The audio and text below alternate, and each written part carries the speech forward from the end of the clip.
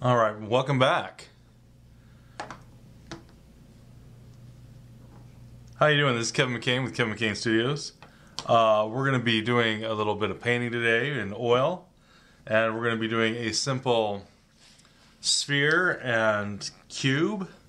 So we're going to be dealing with 3D, or creating that illusion of 3D. And so we're going to be dealing with something we call form shadows, something that creates volume and depth. And that's what happens when we shine light on an object, is that it creates form shadows that give it the illusion of depth. So I'm going to be using probably these three brushes as far as this goes. This is a number 6, long, extra long flat. This is a soft hair brush. I think it's kind of like squirrel, or it might be like a synthetic mongoose. This is just a regular bristle brush. This is a bright though. And this was close enough that I grabbed it. So it'll work. This is also number 6, extra long flat. And so you can see that sometimes it's not just because it's a flat or it's the same number, doesn't mean that they're always the same dimensions. This looks a little bit thinner and this looks a little thicker. And it's even by the same company. So there are no standards with brushes. So again, I have some students that bring in Winton versus Grumbacher. Again, they're not the same size. They're close, but there's basically two different systems. There's like a European system and there's an American system, but there's two different systems. I don't know if one's based on millimeters and something's based on something else. But this number 6 and that other numbering system would be almost like a 10 or a 12 or something like that. And so to get something that's like this big would be almost an 18 or something like that. And that other size category was that one I just showed you was like an 8.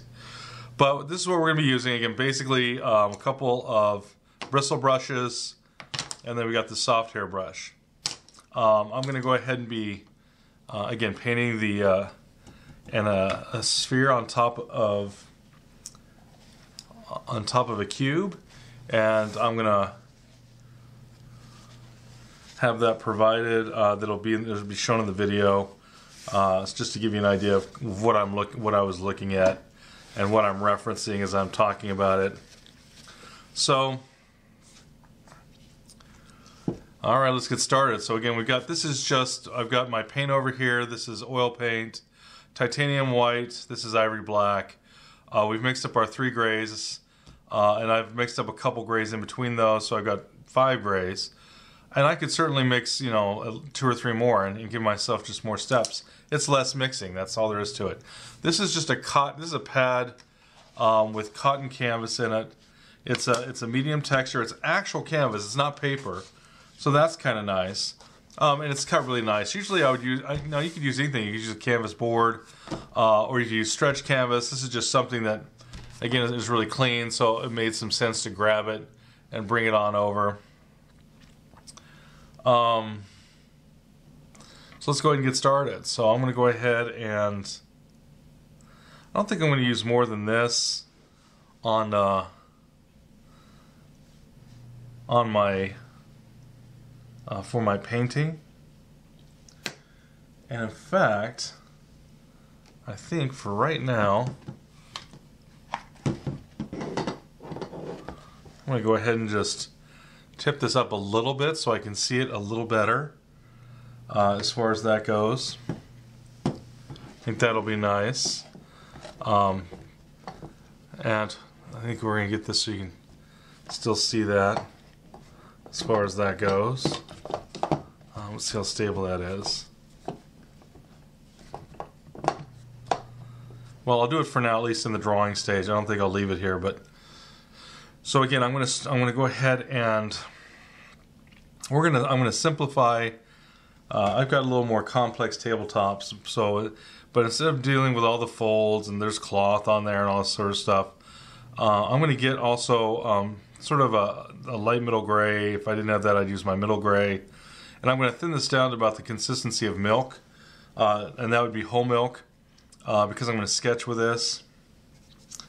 And so I'm going to go ahead and we're going to start with the fact that we're going to go ahead and make the tabletop just a nice straight line.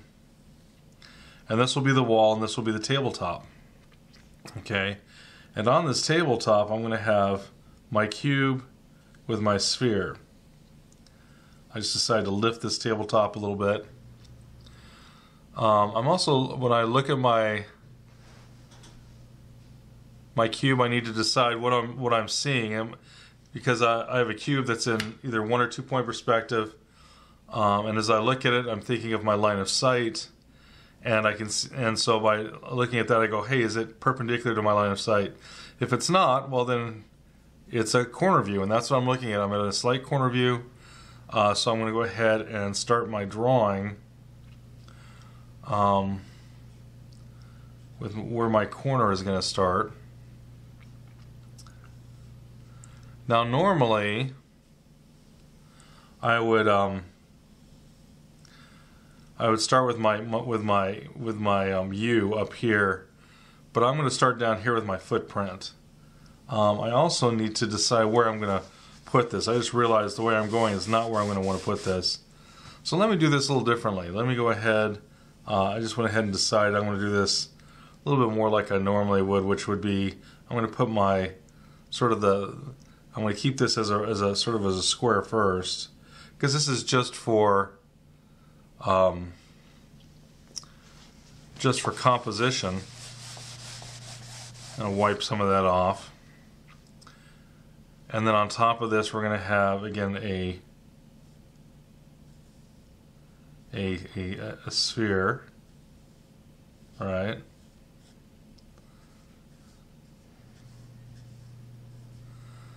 And again, this is not a calligraphy brush, so I'm going to use these short stops and things like that to paint that. Okay. And all right.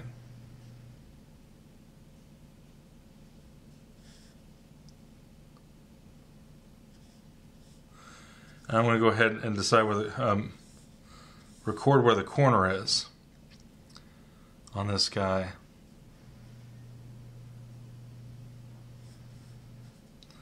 And I'm going to bring down my sides of this, see where it is going to intersect my cube.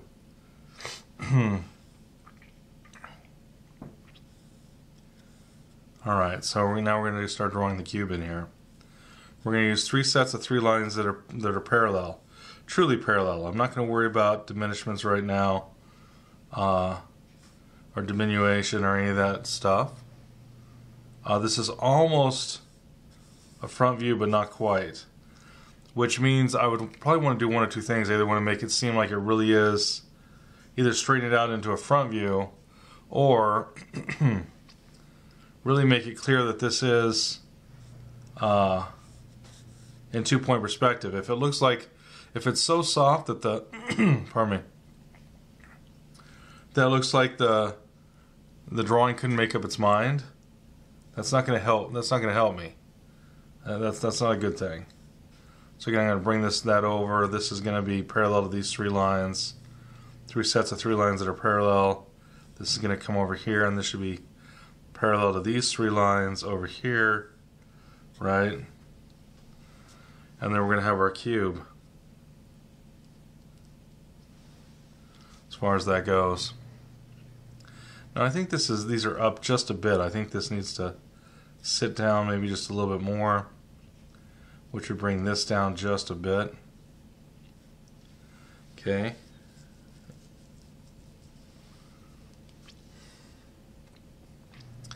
Now this is going to look like it's coming in a little bit because of the angle of the camera, but these are actually pretty close to straight. In fact, I'm even bringing them out just a little bit just for the camera, so they'll look a little bit more straight, and they kind of still look like they're coming in a bit. Let me see if I can.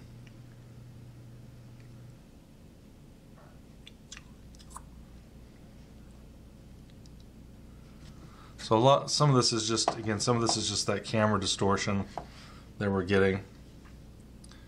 And so I want to make you aware, we'll go ahead and flatten this out, it won't be as bad. Part of it is because I've kicked this up at a slight angle.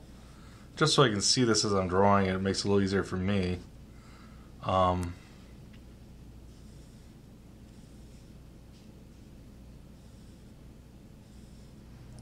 I'm drawing through the object too. Now, you might say, well, we're painting, why do you keep talking about drawing? Well, you know, this is the drawing aspect of painting, where we're thinking about the shapes, we're thinking about the perspective, we're thinking of stuff stacked on top of other stuff. All right, so these three look parallel.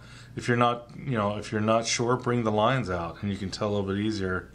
This looks like this one's parallel, and this one. So these three, those aren't too bad either. So we have a cube, and then on this cube we've got this, again, this little sphere. And if I went ahead and looked at that sphere, now I could take a, I could eyeball it, or I could take a measurement with my brush. And it looks like this sphere should be about halfway up the total height of this thing. Close to it. And so I could take this and go, hey, is that the same right there? And it pretty much is. I can also take a measurement real quick, sighting down my brush to check some alignments on the sides of this thing.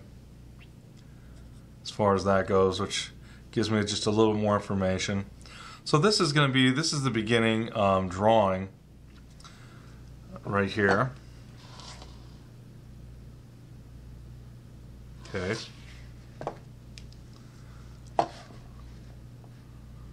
And then we're going to go ahead and this has a little bit of cast shadow through here, a little bit of cast shadow coming through here. Pardon me.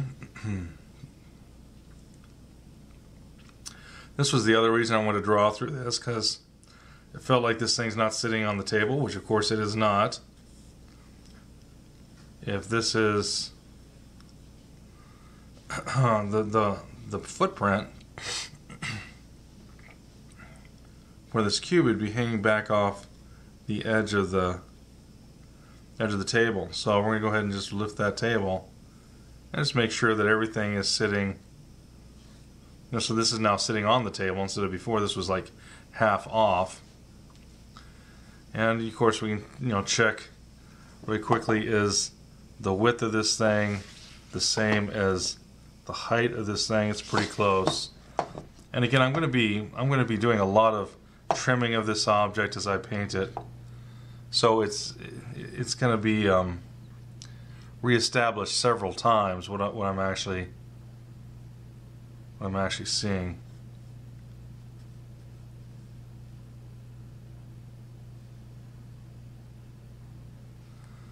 Okay.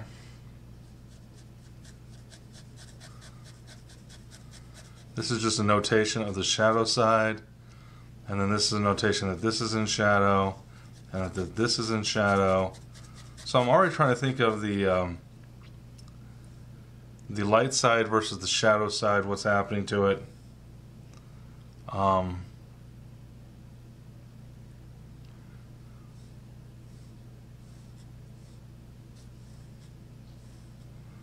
so this is the cast shadow.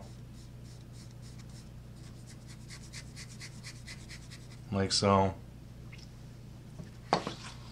Okay.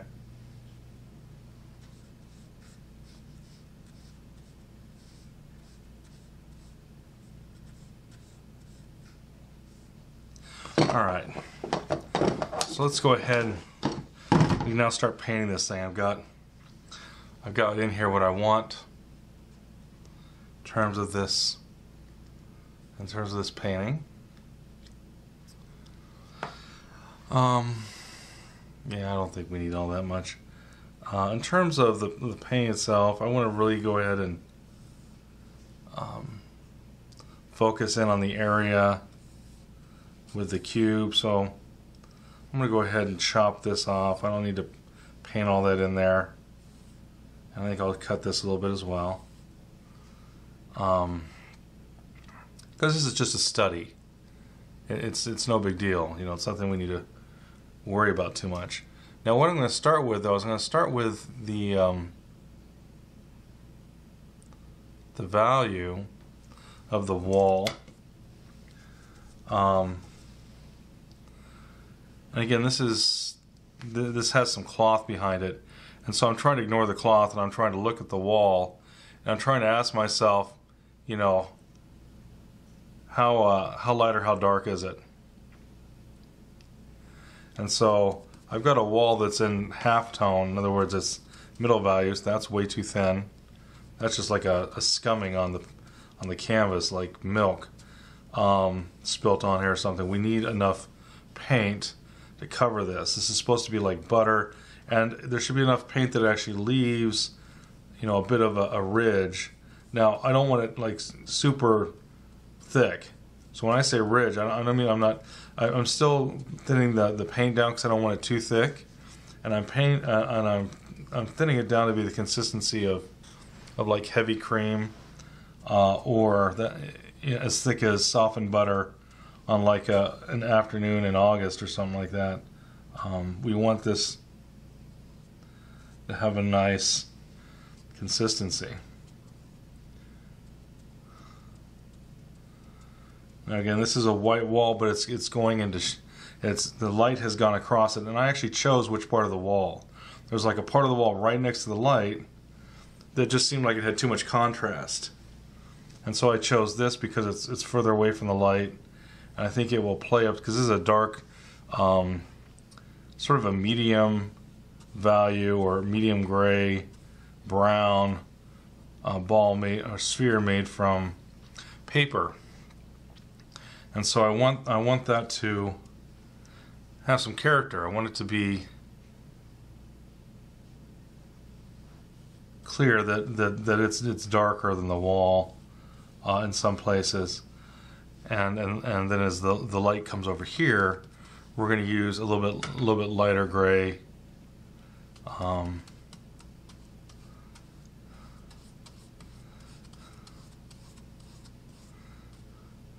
Now, this is a little too light for me, but by the time I work into this, it'll be just fine. So, whenever we're painting, a lot of times, unless I'm doing like one where I'm doing all with my strokes, we're actually going to be blending quite a bit of this.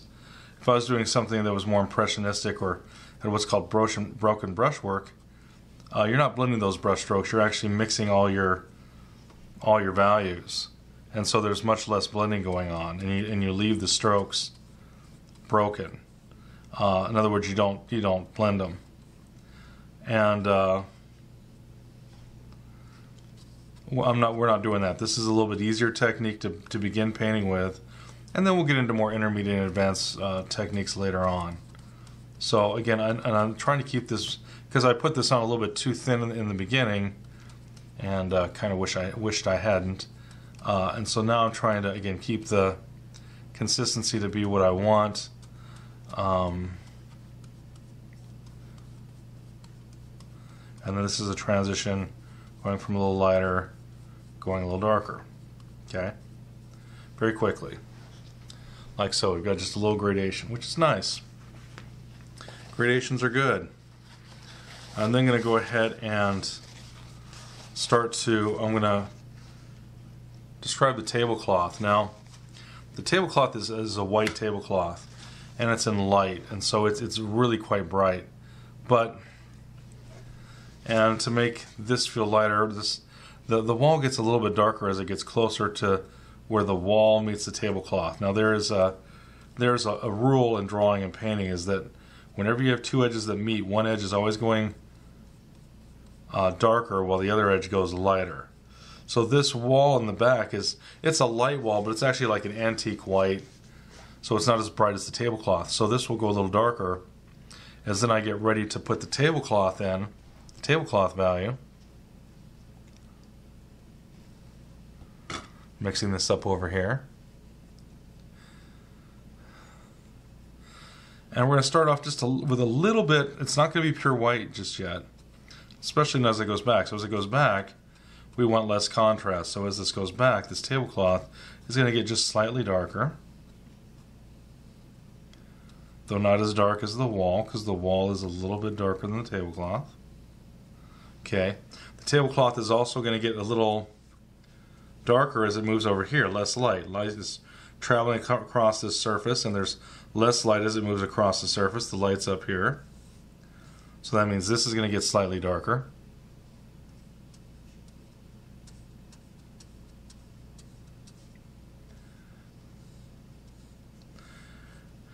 And the one thing about paint with oil paint, when you first start doing it, it just seems so strange. But as you get used to it, you're like, it's not strange. It's creamy. It's buttery. And that's, when I start talking about the butter consistency, it's I'm not kidding. That's, and that's what we look forward to is with painting with oil, is that nice buttery consistency. Now I'm also using my paintbrush. Now I should never be holding my paintbrush any closer than halfway.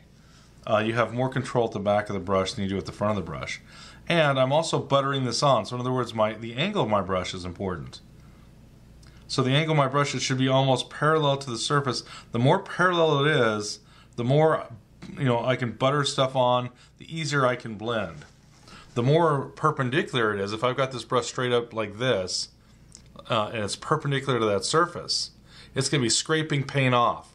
So this is putting paint down when it's almost parallel to the surface. If I'm like this, standing it up, well, then it's going to scrape paint off. So I want to make sure that as I'm working, that I'm thinking about, not just how thick is the how thick is the paint? Is it too stiff or is it too runny? If it's too runny, add more regular paint, that'll stiffen it up. If it's too stiff, well, then add just a little bit of mineral spirits. And we don't want too much nor too little. Too little and I can't blend.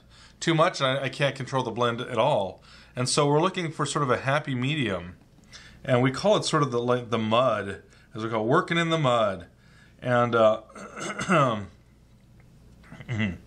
that's where it's best. That's where the magic happens when we're painting.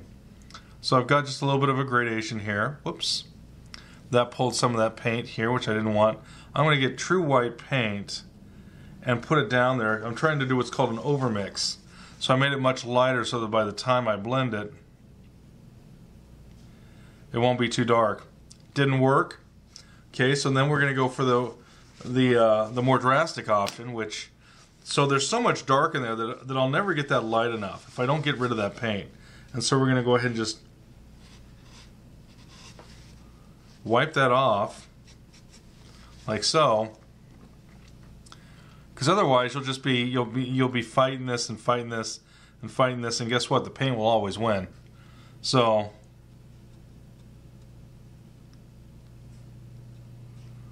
there we go. All right, that's better. So once again, if this was like if I was looking at the wall, this always, as this light antique wall gets closer to the tablecloth, again it'll start to the light will start to go and get a little darker. Again, there's a term for this effect, and photographers used it. And I believe it was developed by a photographer, or maybe it was just someone that really studied light. But there's a name for this, where the one edge starts to go darker, so this is the edge going darker, and this is the edge that's lighter. As nice and fun as this is, we didn't come here just to deal with this tablecloth. Now I can't tell right now if this is, so I have to pull this up because otherwise it's in perspective. I can't tell. I can't see it properly, and I'm trying to make sure that this side and this side line up pretty close anyways. Doesn't have to be perfect, but we want it to be close. Alright. Okay. That'll be close enough. So now we're actually going to rough in. And I like to do the work sort of, I kind of do the surrounding background before I come into this other stuff normally. And people will talk a little bit about paintings grow as you paint on them. And what that means is you're going to see my paint push outwards a little bit.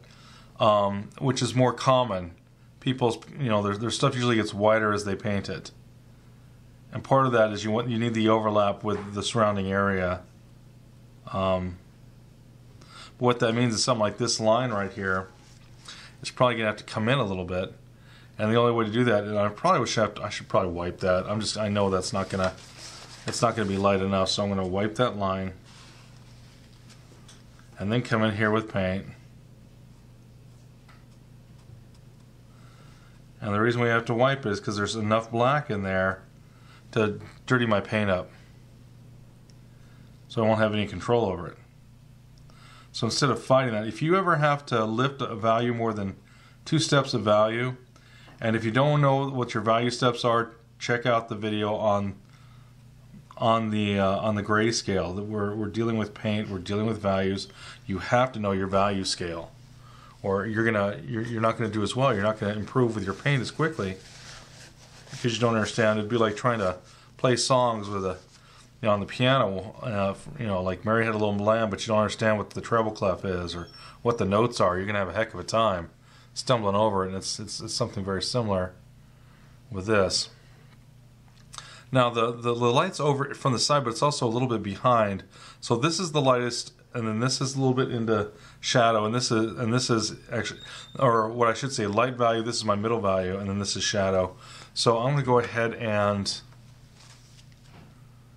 I've run out of white paint. I don't know if you can see that, but my white paint is pretty much gone. Now the interesting thing, we're going to start comparing values like this. We can't tell how light or dark this is until we start having other values next to it. And this this cube, I said this is the middle value. It's not the shadows, it's the middle value, but it's darker than the wall and it's darker than the tablecloth.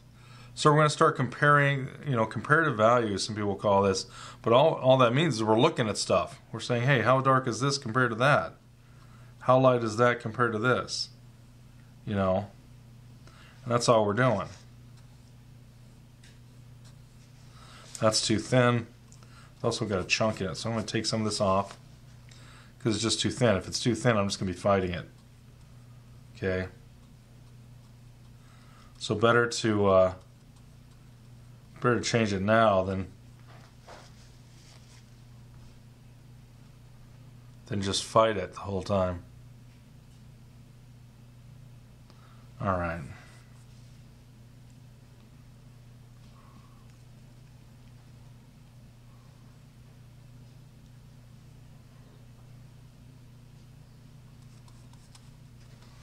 That's a little stiff paint, and it was a little aggressive putting it on there. So how that pulled it around a little bit. That's a little too much. Now I'm applying the paint, and I've got my brush a little bit more at an angle, and that's because I'm trying to shove it down into the. I'm trying to get it into the fibers of the canvas. So we're going to continue to get the paint laid down into here.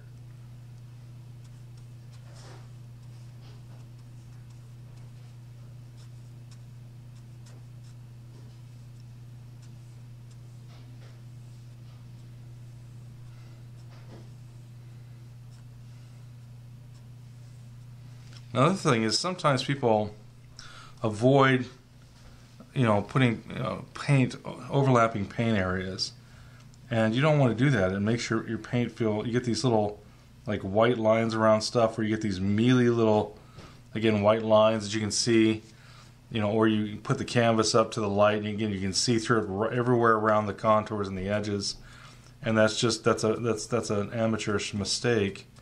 And so some artists will actually have you pull pull this into here and pull this down into there, and they're really trying to get the painting to have. What I mean is they'd go, okay, we're going to go ahead and pull that in there, and then we're going to bring this down into there, and we're going to bring this down into there, and what they're trying to do is they're trying to make sure that there are no areas where there's those thin little emaciated layers of paint. We don't want that. That's not a look that we are after. So this forces you to run the paint, across, different areas of the painting.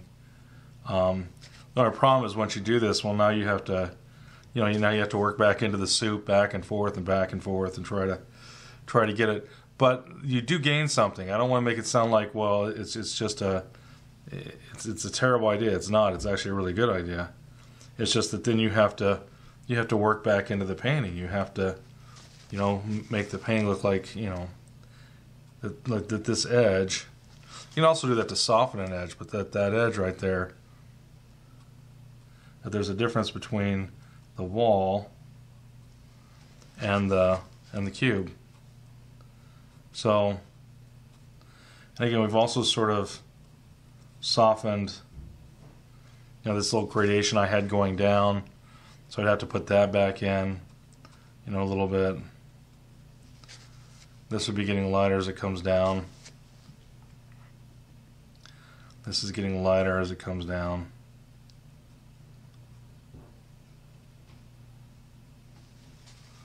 Like so. Like so.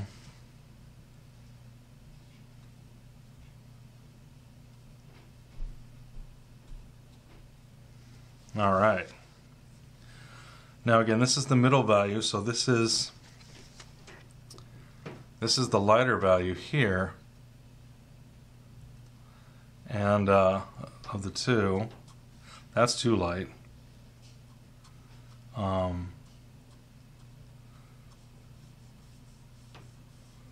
So this is the lightest value out of the cube. Now, I already mentioned that there is a term for when you have two planes that come together. One plane goes lighter and one plane goes darker. So on this one right here, we'd want to decide, hey, which of these is going lighter and which one of these is going darker. And sometimes you'll have them switch. And what I mean by that is this will have this get lighter on this side, but on this side where it's right next to this edge, this will get a slightly darker as it gets next to that edge, and then it gets lighter as it moves over.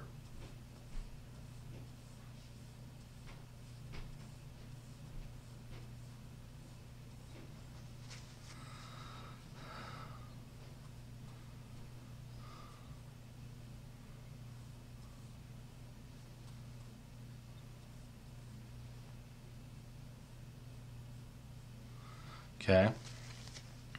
And then, if this is the one going darker, if this is the edge going darker, where this is touching that, this gets slightly lighter. Now you got to be careful with this illusion. If you do it too much, it looks weird. Like there's these little bits of light that are kind of scattering all over the place that don't look quite correct. So you have to really blend this in, otherwise it won't look right. And so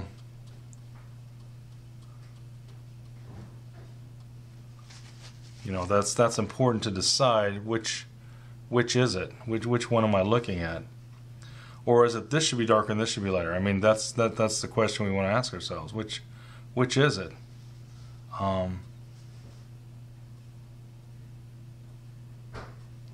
So I'll just go ahead and soften this a little bit as it moves over.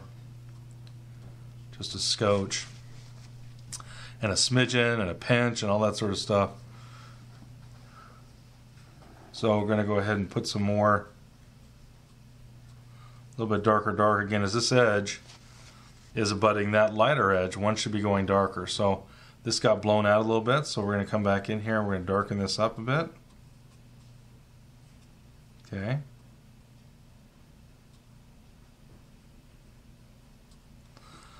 Like so. Now a lot of times when you're doing this, you'll have what's called a rough-in, which is what I'm doing right now. We're roughing in the values. And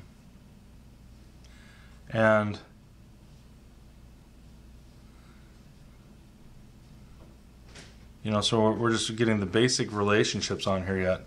We're still getting those established.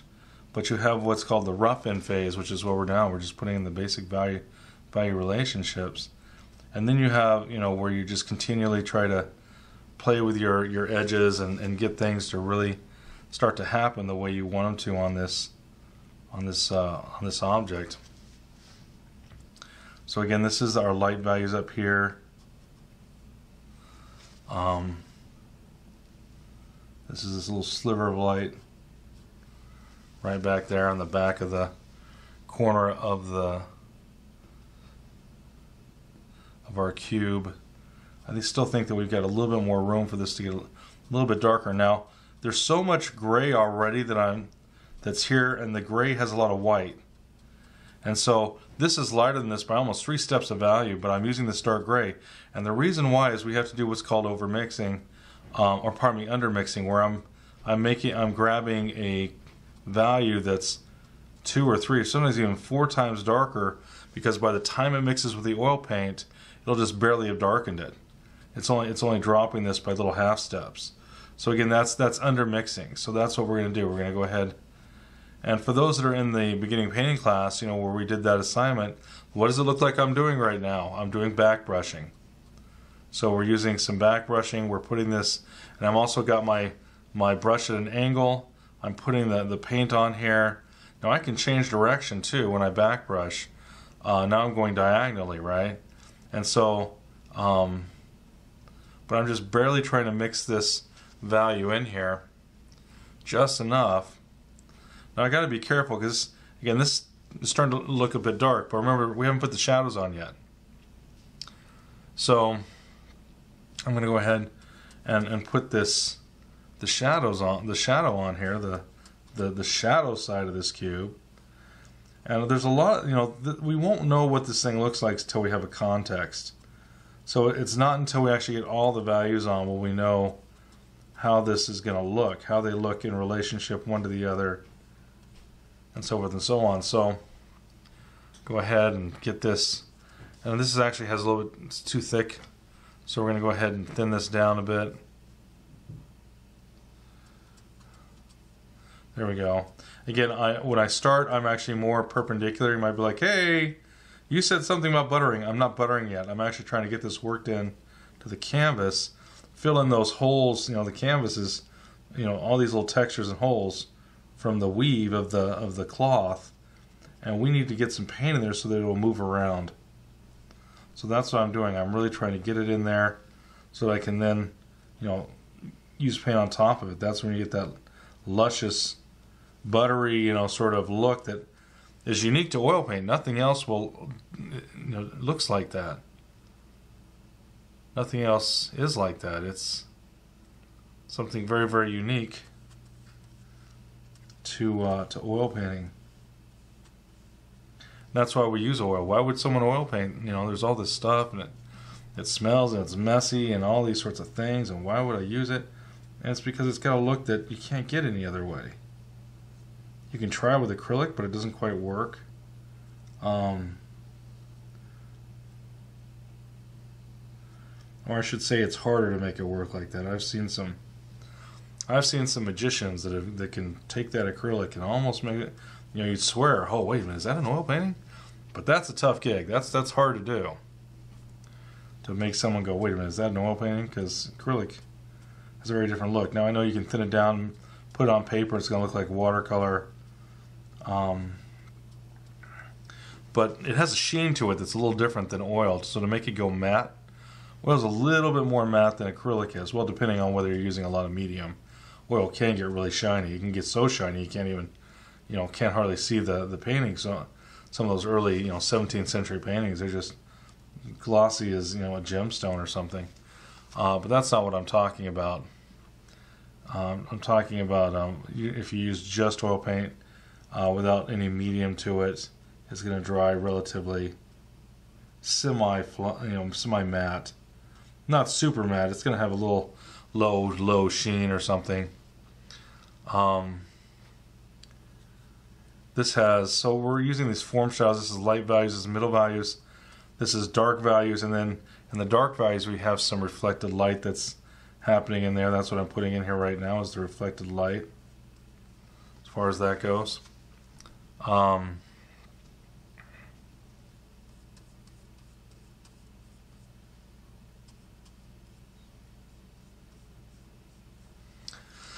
Again, this looks pretty dark, but it's not the darkest. We don't have, so there's this cast shadows are darker than form shadows. This is a form shadow. This is the dark value of the object. The dark value, and it has a little bit of reflected light. But cast shadows are darker than form shadows if the values are the same. So this up here is the same value all the way around. It's just we have light sculpting it. So these are the same. It's just a different face. So that means that the cast shadow of the ball on the cube is going to be darker than this over here, because cast shadows are darker than form shadows. It's kind of cool, really.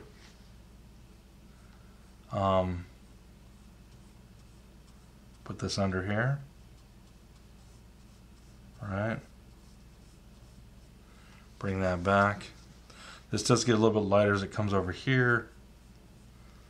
So it's not like shadows are static. They change their values. They have reflected light and other stuff going on in here. So that'll affect how the shadow looks and all that good stuff. And so we should be prepared for that.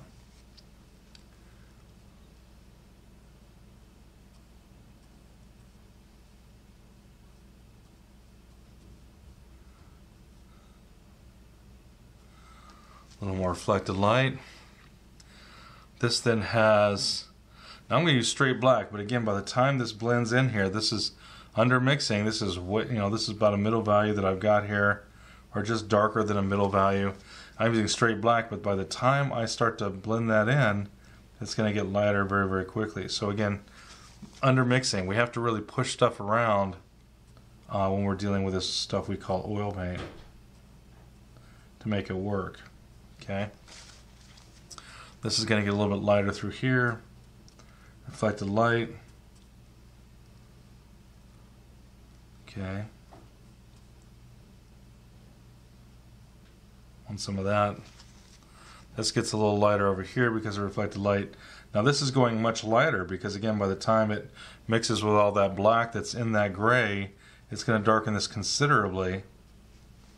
And so that's way too light. But by the time I just stroke it a couple times, it's barely, it's barely a nuance. So again, this is stuff to get used to when we're working with this stuff we call oil paint.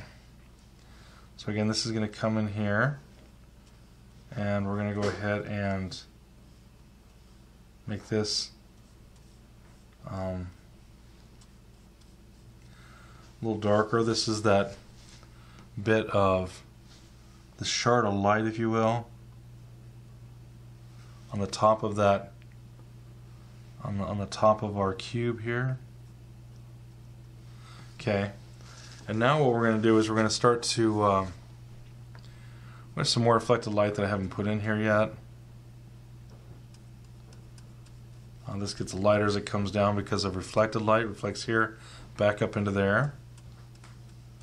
So we're going to make sure we have the reflected light. Okay.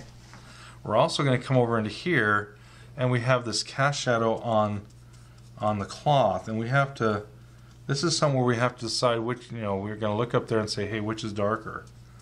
And so we're going to go ahead and take this, and we're going to darken for the cast shadow. And this darker cast shadow is going to make the cloth look lighter too. It's going to, so by putting this dark value, we're going to have, again, the lights are going to start to look lighter because of the relationship of the cast shadow to the lights. And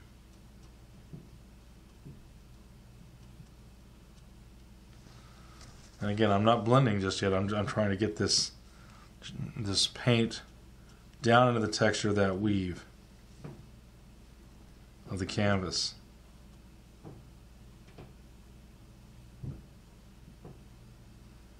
Okay. Now I try to clean this up.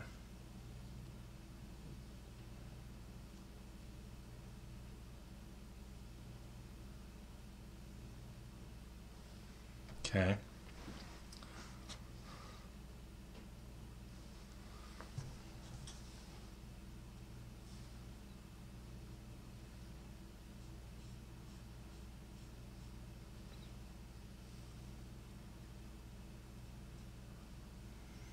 All right.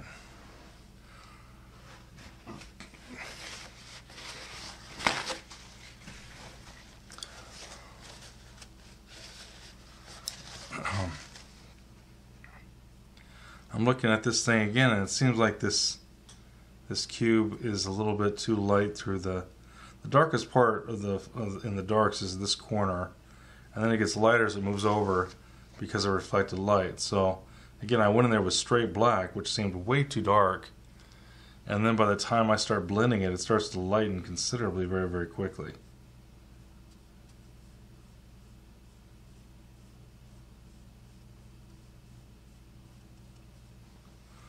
Like so. Now this also gets a little lighter as it hits along this edge. Before it goes into shadow, this edge will catch a little bit of light.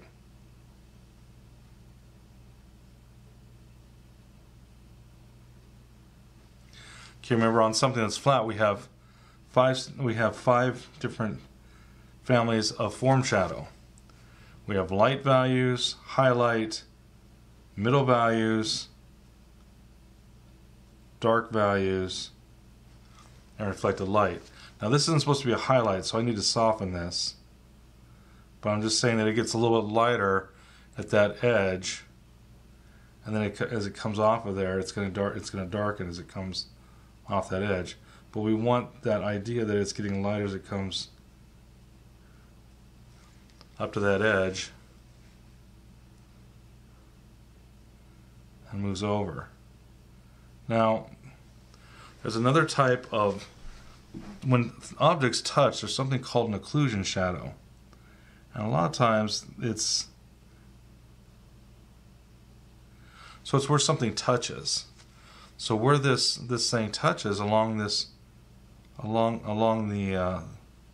table, there's that occlusion shadow. So you want to include that occlusion shadow in our painting. All right, we're already starting to get something that's starting to feel like it has a certain amount of depth. We also have some reflected light in the shadow in here. The shadow also gets lighter as it comes back into here. And so we're gonna try to give a nod to some of this stuff happening. We want, again, if this has the same value back here as it does here, it'll jump, and we want it to sit down a little bit as it goes back, which means there's a natural shadows get a little bit lighter as they go back normally. Usually, like with any rule like that, there can be a certain exception, but here's the deal: there's going to be less contrast there than up here, or this will jump forward. And so that's just the way light works. We have things of higher contrast come forward, things of less contrast go back, and so we're going to soften the shadow back there. Plus, this also will start to soften the edge. The edge at the back will be a little softer, and the edge at the front is a little sharper, and that will help this to feel correct. All right. So we got some nice stuff. Now I'm going to come over here with black. I'm going to try to get the occlusion shadow under there.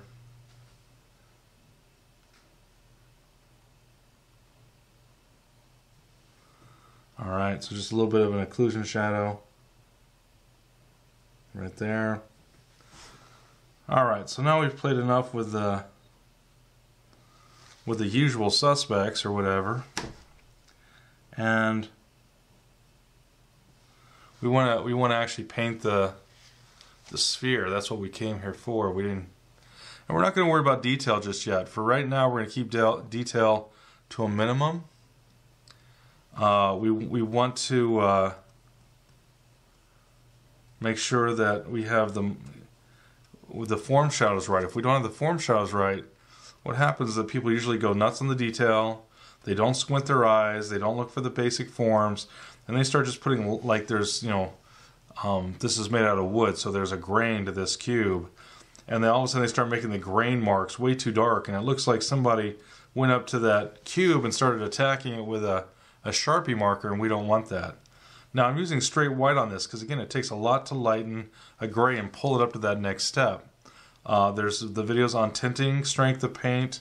Again, if you don't understand that, watch that, because it's something that is really important, especially when we first start painting. Now I'm actually buttering because I just realized I was holding too close on the brush and that I didn't have the right angle.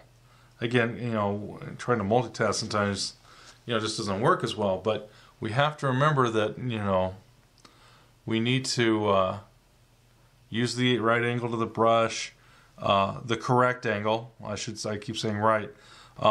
If it's a right angle to the surface, then that's a problem. But if we're trying to blend, and put paint down, well, then we need to butter it on. We need to have it almost parallel. Kind of like putting butter on bread. If you take that knife and stand it up on its edge, try to put your butter on, you're not going to have much toast left. But if you, go ahead and turn the edge down, so you have the flat side down, and then spread your butter that way, you're not gonna, you're gonna have toast left at the end of that when you get done. So anyway, this is just a little bit stark. Go ahead and pick up a little paint that was too dark.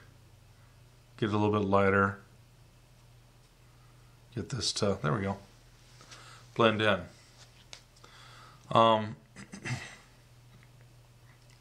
Then actually it's getting lighter because that's canvas beneath, so I scraped it too much and the canvas below is showing, so tried to put a little bit more in there. We could also, if we wanted to push this a little bit more, make it seem like there's more of a gradation. Now again, it seemed like I was using that really aggressive because I was really trying to introduce that paint again into that. That was probably too much, too dark. So let me go ahead and take some of this off. Scrape it a little bit. Come back in there. And there we go. That's so again, I knew there was two. So black will really, it's higher tinting strength than the white, and it takes quite a bit. In fact, I just got pure white because again, I'm trying to get this to blend, and the lighter grays just wouldn't be enough white to lighten it enough. And so again, this is called overmixing, where I'm using a far lighter value to work into something that has, where I'm trying to pull it up the value scale more than, a step or, more like a step and a half. You have to really get in there. You have to really push it around. Otherwise, make it far lighter or far darker to either darken or lighten the area we're looking for. But just by increasing that a little bit, it looks like there's more of a gradation of light across here.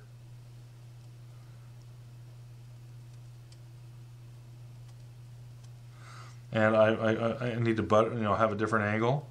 This will then go down a little bit differently, and there we go.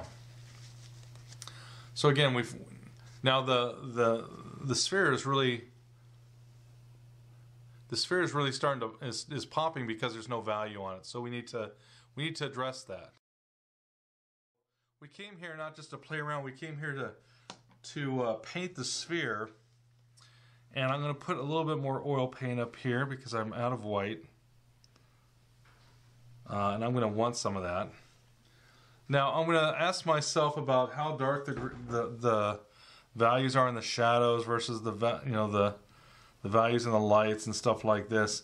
The sphere is actually quite, it's darker than even this cast shadow over here, which makes me realize how much lighter this might become, but we're going to have the highest contrast. Now I'm going to have to lift this up because I can't see that edge. It's just drifting too far from me in perspective. So I'm lifting this up so I can see it a little better.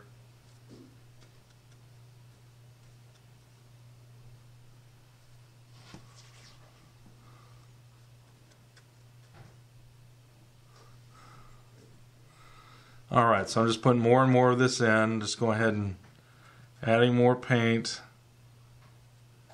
doing what needs to be done, all that good stuff. Put more paint down, trying to get this to have enough paint so again I can blend into it.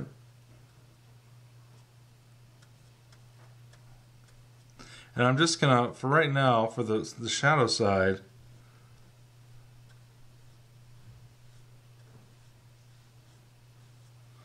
I'm gonna go ahead and just fill this in with this value.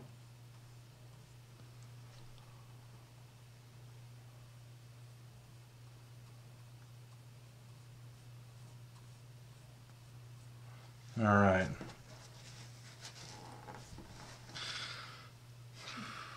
There's a little bit. I'm going to use the corner of my brush, see if I can bring this cast shadow comes around the foot of this sphere a little bit more than what I've got it. It's also got quite a bit of white paint there. I'm never going to be able to darken it, and so instead of building that up, which is what people do, they'll just keep fighting it, trying to pile the paint on. We're going to go the opposite way. We're going to go ahead and wipe it out. Wipe off that paint so we're not fighting the paint. Because you will lose that battle. You will not win that. No matter how stubborn you're being, you're fighting a losing battle. Just take the smart road. Don't be, you know, I used to be really stubborn. I'm going to win it, never did. Because it's just the nature of the paint. Now I'm just like, yeah, gonna scrape it. Gonna go ahead and wipe it. Instead of just sitting there and fighting it and getting all upset and breaking all my New Year's resolutions about cleaning up the language, you know, just that sort of stuff. Out of frustration, you know, you're getting all, and we don't want that. We want to make this an enjoyable experience. That's what painting is supposed to be about, supposedly. That's what the brochure says, anyways. So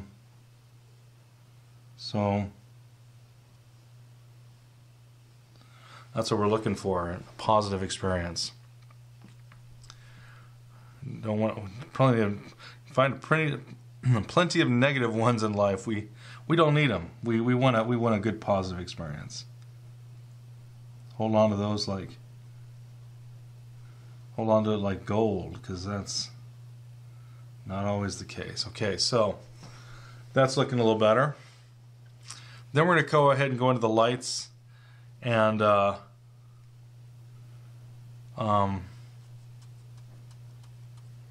there's a highlight. I'm gonna protect that with this lighter value. Now it's not white, but it's gonna get, you know, dirtied up a little bit. So I'm gonna go ahead and put that in there. And the highlight melts into the light values. So again, I want this value here. And then we're gonna go ahead and put in the middle value. Now I don't have enough paint in my brush, and I'm gonna go ahead and get a little mineral spirits. I need a lot more paint. There we go. That's all that black that's still in that brush. That's not going to do me any favors. Alright, so we'll go ahead and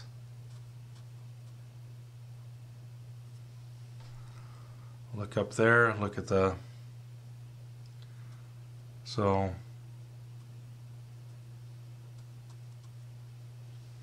again, I'm going to lift this up so I can see it as I'm putting it in. Now again, I'm going to be working back and forth into this sphere of mine.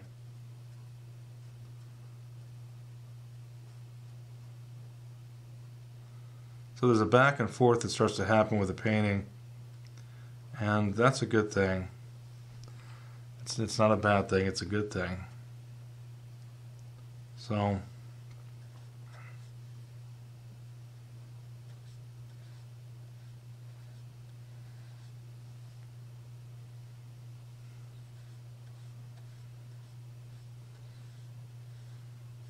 alright, so that's, we're looking for light values, middle values, and dark middle values. And of course we have the highlight. The highlight melted in, because this is made out of paper, the little fibers that make up paper, you know, are fuzzy. So it's not very slick. The smoother the surface, you know, the higher the highlight. So think of glass, think of metal. They throw a pretty bright highlight. And that's because the material, you know, the fact that the material they're made of makes the surface really, really smooth. And the more smooth it is, the more reflective it is, and all that good stuff.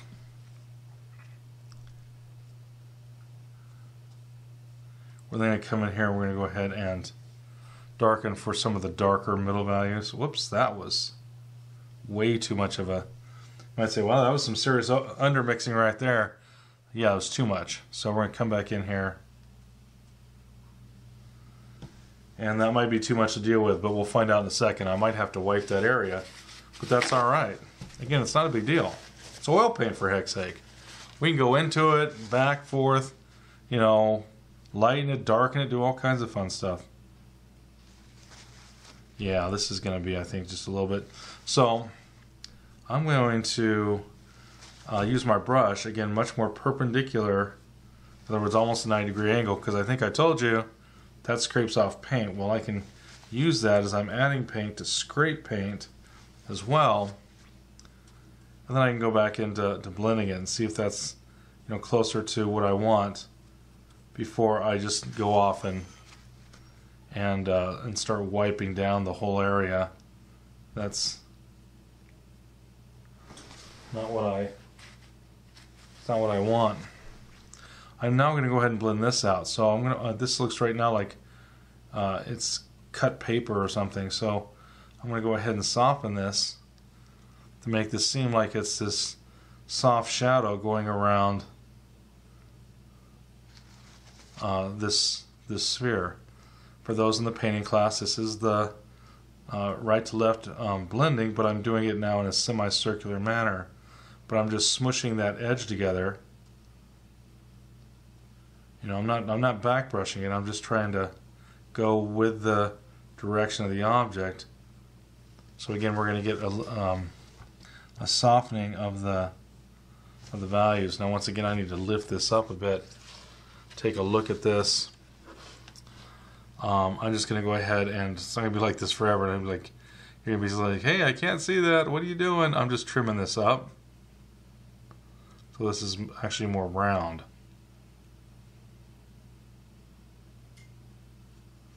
So,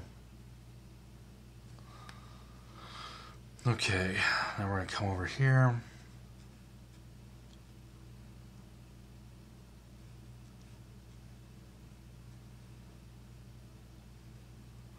So right now I'm pushing out the paint. It's getting bigger and taller in a couple places to make it more round.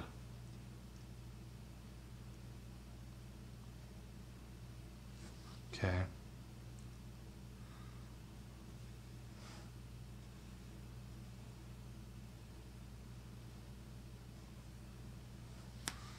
Whoops.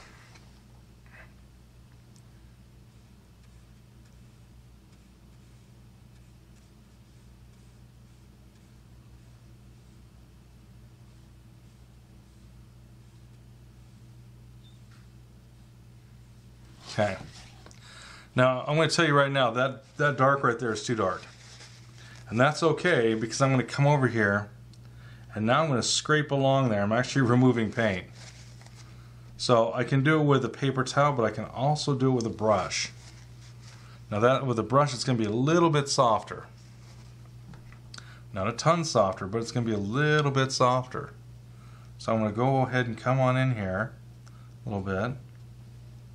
Soften that up. I'm using straight white because there's so much black there that if I don't, it's not going to lighten it enough. So, and I'm going with this sort of with the. This is round this way, so I'm going with the surface. Say, hey, this is a round surface. Therefore, I'm going to follow that round surface.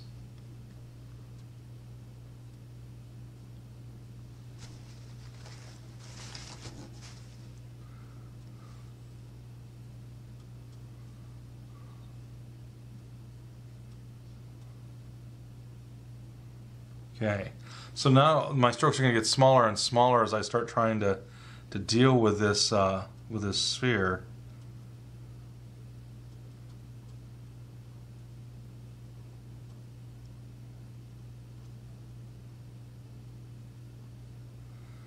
Okay, so I can kind of see what if I take my eyes out of focus.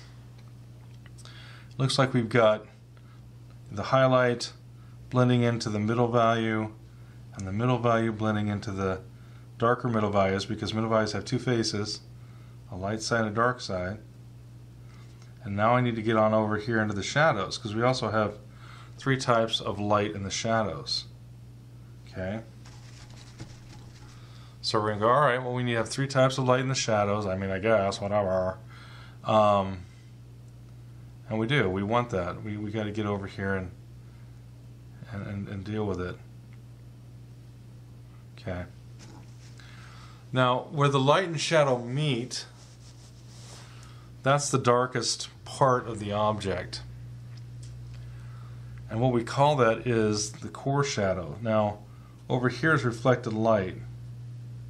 Now, I just pulled a pretty light value and pulled it on in here, but here's the deal. When I start blending this, it's going to start getting darker very quickly because of all the black that's over there. So I'm making it lighter for the reflected light to leave the core shadow, which is the darkest part in the shadows family of the sphere. Now I have to be careful because everything here should be darker than anything over here. So we don't want it to go too light or we're in trouble. There's also this reflected light right down here.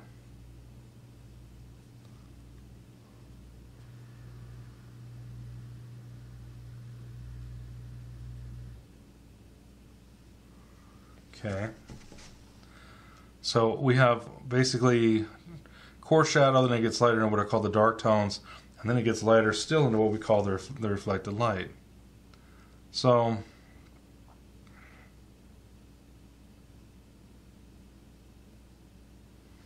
we want to be able to create a painting that has or gives a nod to all this sorts of stuff.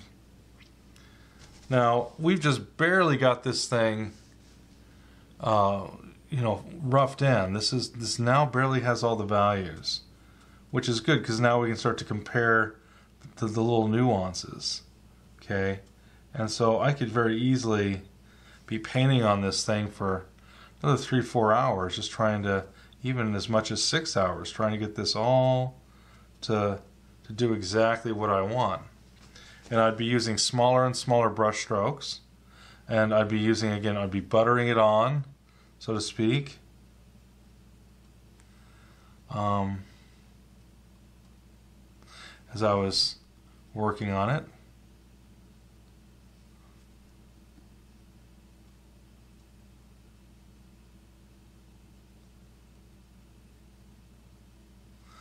Going lighter and lighter and lighter and back and forth and lighter and darker and darker and lighter. Yada yada yada, all that good stuff. Now this has reflected light that's also blowing out the core shadow down here. Let's make sure we don't go too nuts on this too quickly. So it's getting lighter as it comes down. Core shadow is darker as it goes up.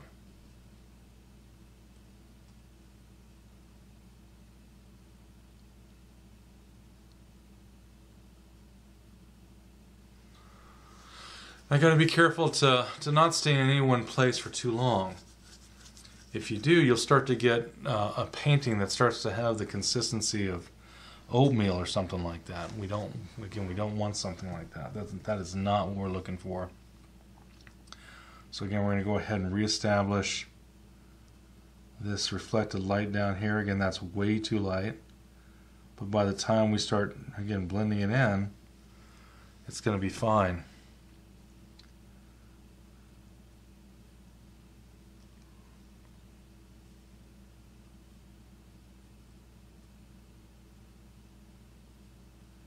Using a very light touch as I'm blending this in, which again is what I want. Too heavy and it's just going to take all this out. Whoops. Just trying to flatten this out a little bit, but this brush is a little wonky, so now I've got a little bit of, there we go, took it out.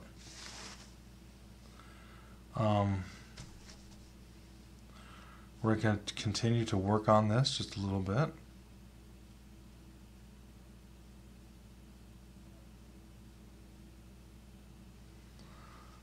So again, this is, again, the reflected light. I think that reflected light can go just a little bit lighter right down here. just a scotch. I'll put just a little bit more in there because then we're going to move it around a bit. Now if I left that, that would be wrong because that's way too light. But again, we're going to come over here.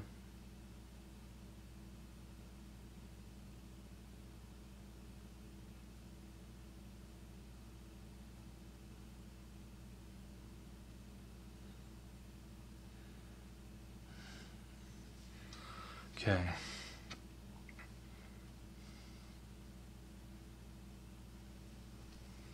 Okay, so that looks like reflected light. I think that's looking a little better.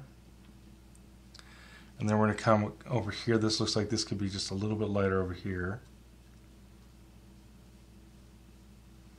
Just a scotch and a smidgen. Be what the words Grandma used to use when she would be cooking. You'd be like, how do you make that? She'd be like, just a dash of this, a smidgen of that, scotch of this. You're like, wow, that don't tell me anything.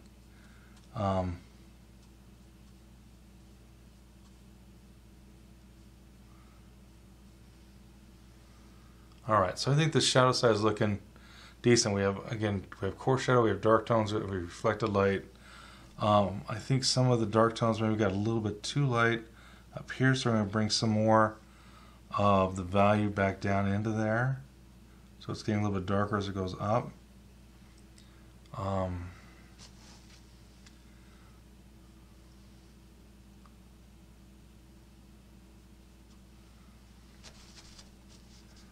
Try to see if we can coax a little bit more contrast out of here. Brought a little bit darker, straight black actually. And we're going to go ahead and it's going to go ahead and work its way into here. Get a little bit lighter as it does.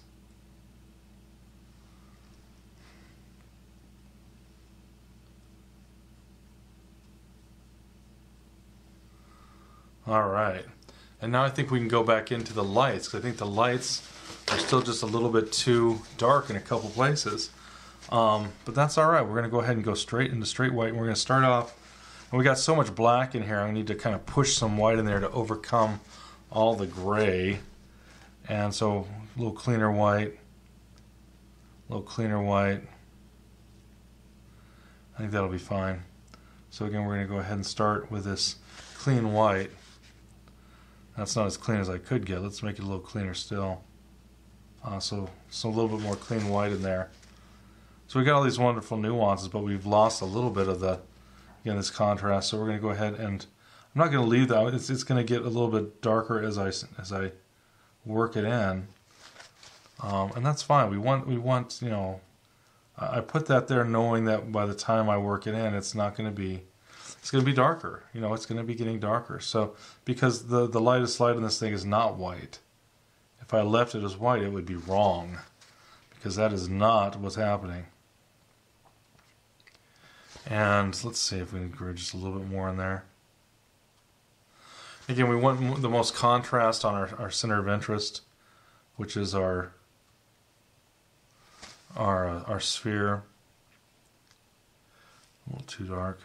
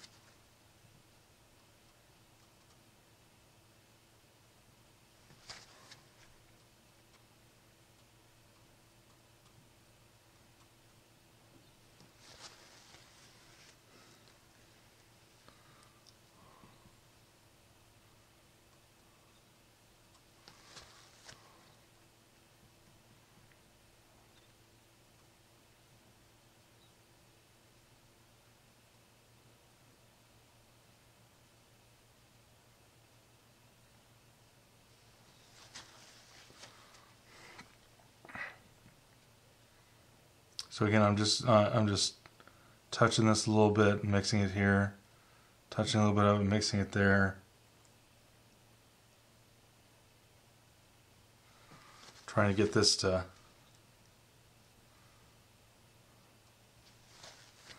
That's a little bit much, so we're going to bring a little bit more of the gray over here. There we go. Because that was a little bit too dark on that end anyways. It's starting to look like, it didn't look like it was in the right place. Well, that's too light right there, so we're going to grab a little bit of a gray, move this back in. Maybe a little bit more gray. Move that back in. Alright. And then we're going to try to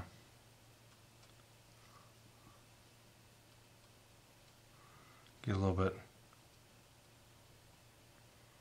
more. Now, because this moves the surface, it moves around a lot. This is the first layer, and some people will do what's called alla prima. Now, with alla prima, usually you're gonna have broken brush work and thick to thin and this type of thing. Where this is thin everywhere, and in fact, oil paint is actually transparent. Well, it's got some transparency to it. Even the most opaque in a thin layer, you're going to see through it. That makes perfect sense, right? And so a lot of this is we can see the canvas kind of through this. And so a lot of artists, even if they're what we call direct, so what I'm doing is direct painting. I'm directly mixing and stuff like that. But a lot of your direct painters will still do at least 2 layers. So I would go ahead and you let this dry. And then you come back over the top of it with the same layer, but because of the fact that you've already got, again, those grays and stuff underneath, it has just more opacity. You get more what's the word I'm looking for? Value range, and it's good all around. And so, a lot of, again, direct painters, you'd let this dry just a little bit or set up just a little bit. You can't let it set up to where it gets sticky. That ain't going to work. So you either come back in the next day where you can still go into it because it's still workable, or you let it dry all the way and you come back into it. And just depending on your technique and who you're talking to would be, the difference between what they're going to say they're going to do. So again, I'm going to try to bring this. So we said, all right, what about that thing with the edges? Well, one edge is going darker, and another edge is going lighter. So this ball is made out of cardboard. Slightly brown, right? We're not working with color just yet, but we are working with value, and that brown has a value to it that's darker than the wall. So what I'm doing is I'm going to try to make the wall a little lighter while this is going a little darker. Now, it doesn't stay dark everywhere. This starts to get lighter as it goes into the highlight. So they switch a little bit. They switch it up. And that's interesting with light. Light's always changing. The values are always shifting. And we want that. That's what's going to make it look good. So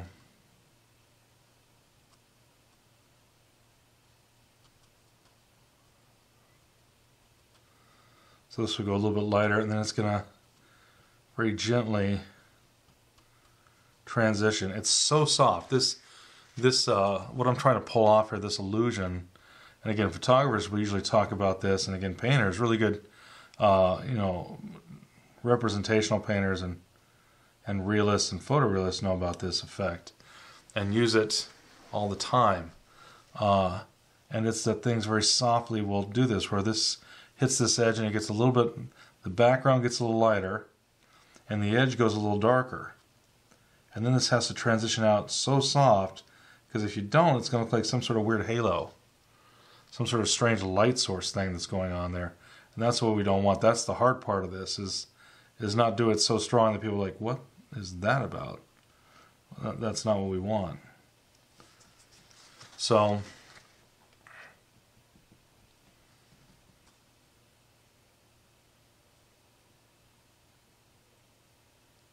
I said how we, there's that a lot of artists would do this in 2 sessions. And if you were an illustrator, like I was an illustrator for years, I would certainly, this is my rough end where I'm just trying to get the values. I'm trying to get a good layer of paint, trying to get a little bit of movement. And then once it's set up, then I'd come back in, and that's where I'd be like, I'd really be worried about the edges and cleaning up some of these irregular lines and just really nailing it down, making it look so good. It makes your teeth hurt. It looks so great. So it just just, man, how did they do that? You know, that's where the magic happens. Now, we do want this to have enough paint so we can move it, because again, and so when you do that second layer, you'd actually have to put all, you know, the same amount of paint back down again so you can actually get the paint to move again. So the second layer, you're actually putting, you know, again, the same amount of paint over the paint below it. But the great thing is that layer becomes, you know, your basic value structure that anchors your, you know, sort of that realism, and then you come over it and you play with edges a little bit, and you do a little bit of visual sleight of hand, and then next thing you know, people are like, "Holy smokes! How did he do that? Did you see that?" And that's how it's done. But it's all about the values, and well, it's about the edges too. But we're not dealing with edges just yet. We're just dealing with values. We don't care about edges as much this time around. It's not why we're here. So.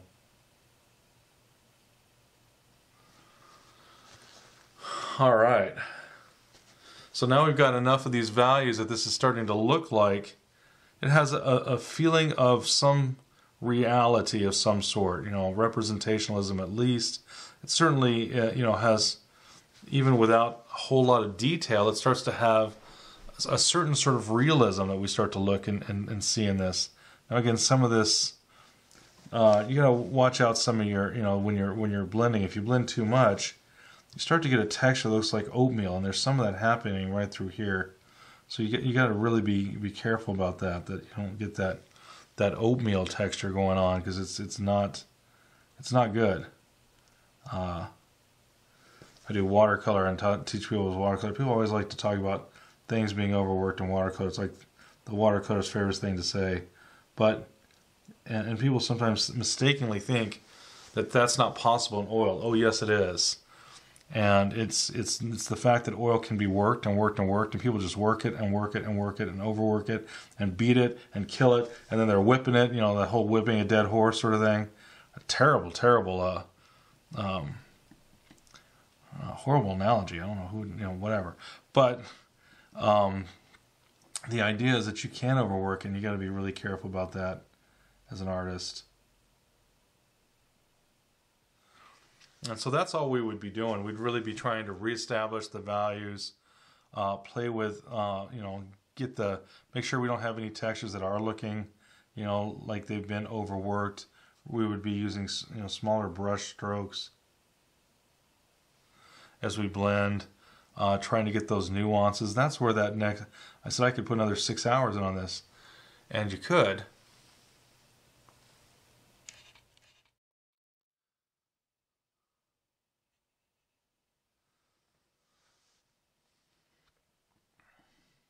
But we do have the basics, and that's what we're looking for, just the basics, ideas of form, the basic ideas of value.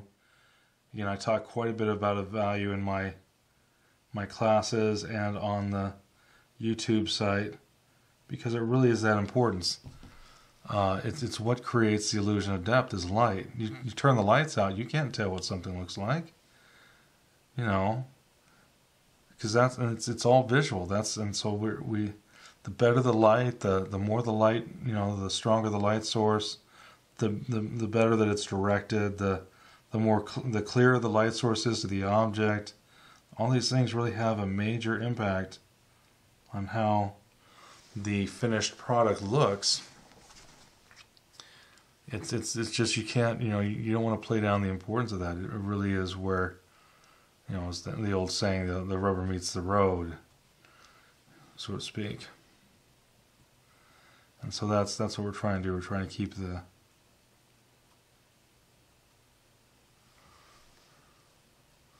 I think I've got the light values and the middle values light enough that they read like they're at least on the lit side.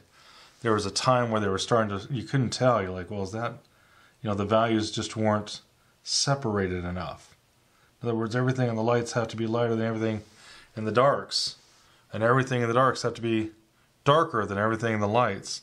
And if it's not, then that's a problem. And now we've got it where that's, you know,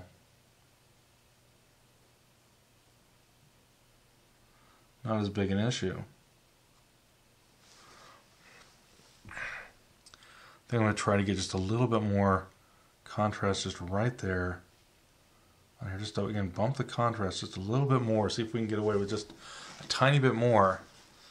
And it's interesting. The more that the more contrast you get, the more realistic the thing starts to look. And it's all about form shadows. Form shadows is what gives something a three-dimensional quality. And it's the first level of importance. Well, actually, it's the second level. The first level is what's the light side and what's the shadow side. If I can't tell immediately this is the lit side, that's the shadow side, you're in a lot of trouble. So that's the first level. The next level is what are the shadow shapes? What are the form shadows? Where are they and what is their shape? You need to be able to identify them very clearly. And as artists, we try to clarify things like that so they have, you know, they're very easily recognized, so that they, you know, that there is no question about what it is we're looking at. Okay, so and then the last level is the detail, and the details have to conform to the first two. And what we usually do is we get so excited about getting in there with the detail that we lose, you know, the form shadows. We lose the, you know, the first level, which is what's light, what's dark, what are those shapes. And those have to be very clear. The next level is and in those shapes there are form shadows, and then the last part is in those form shadows are details. Details conform to form shadows. It's not the other way around. So again, we've got just enough information here that we've got a little painting. It looks like it's got a fairly full range of value. So go ahead and give this a shot. Go ahead and sit down. I've got reference for those in the class. I'll send it out along with this video. And you're going to sit down with a reference and you're going to do, you know, a painting using of the sphere and the cube, and you're going to try to do your very, very best. And you're going to, you know, send me the results for those that are in the class. If you're not in the class, sorry, you're probably not going to get a response.